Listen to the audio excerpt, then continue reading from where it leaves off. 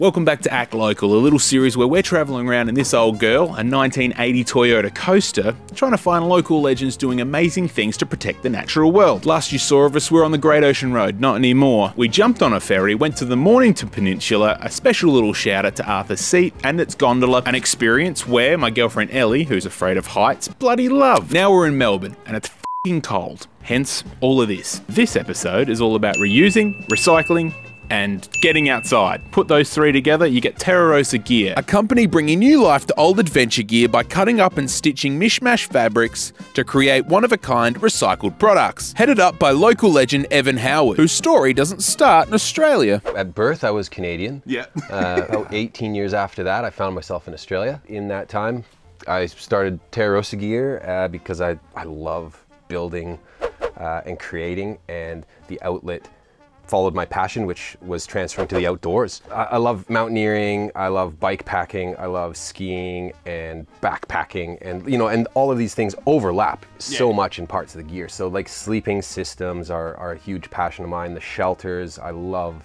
designs and the shelters and all that. Really the common denominator with a lot of them is going to be the materials and where the materials come from.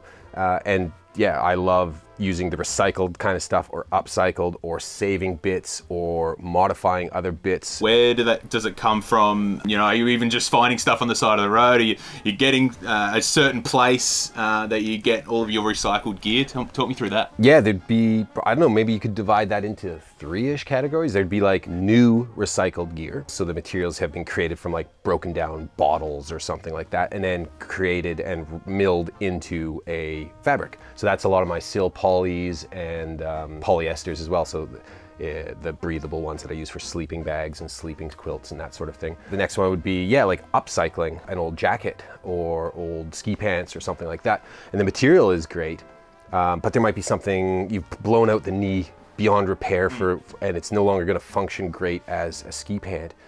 But the rest of the material is fine. You can take those and build something smaller or put it together to create something larger. Love that. So I've teamed up with Arc'teryx on that sort of stuff for their rebuild program here in Australia. I'm on a contract with them, and it's pretty much like the athlete contract, which is cool, except instead of going and skiing gnarly lines, which I'd love to do, although I'm not very good, it'd be very dangerous. I get to build gear from their for their upcycling program, which they've called the Rebird. I get a lot of their warranty stuff, like old jackets and these things that have memories in them. So here's now a bike bag, original zip from one of the pockets, creating a little pocket on the front of this one, and then that just opens up. So you get these materials. That's the original Napoleon logo up the top there on the breast, and it's how can I capture the essence of what this jacket was and the adventures that it has had, and then put it into a new bit of gear. Endless opportunity because of these amazing materials that are coming in from them that are end of life, but still can have a life in something else. That third one would be crazy things like you find on the side of the road, or an old sleeping bag that is still got some goods. You might wash it, and then you can decide if you use it straight up or if you're going to recycle it, or upcycle that one, and then that might come back into category 2 there. So yeah, I try to not cut up things that are still good and still have a life in what they are, but once a jacket's totally haggard, then boom, now it can become some hats. It can become, God, what else? Some bags of some sort. The pockets, the zips, those are all good. Take those, put those onto other things. And that's not a hard thing to do. Yeah, there's some hats kicking around here too. There's one. So again, old jacket. Yeah. Oh, I love that. Original. So that again, original zip brings back so many memories for me, because I had a couple XCR jackets that, like, how many times did you nearly die in those? Nearly die in those. What did he say? Like, oh man, like by mistakes as you're learning, or like a rock fall or something, like the rock like whistles past you, like, whoa. The main reason why we wanted to get you on was because you are upcycling and recycling, and there's obviously a massive element about that is caring for the environment. Why do you think it's important to do these sorts of things as opposed to just buying something new or going on, I don't know, Alibaba or whatever, and just making the product that you wanted in the first place? I'm trying to make a more difficult question out of why do you care about the environment? Short answer is, well, it's everything. The Yeah. environment is everything for us, of course. Like, it's also my playground, as it is so many others too, right?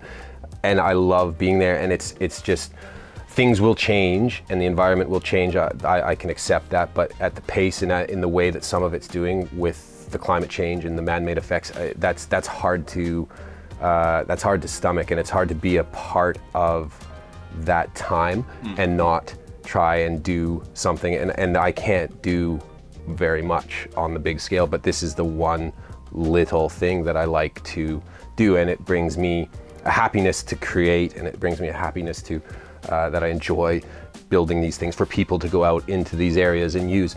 And if it can be a slightly more positive effect than building it from new materials, then of course that's great. And we're all going to live, and we're all going to have a footprint.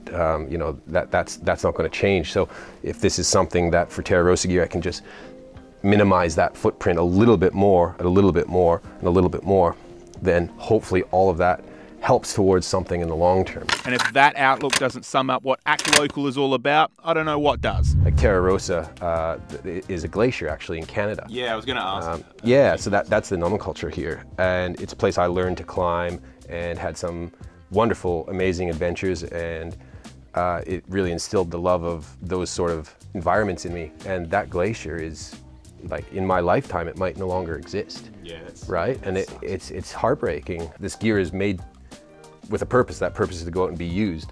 And if we lose the areas where the gear is supposed to be used, what's the point of them? Yeah, there's no reason. Looking cool down Brookes Street Mall. For sure. Go full Gorp core.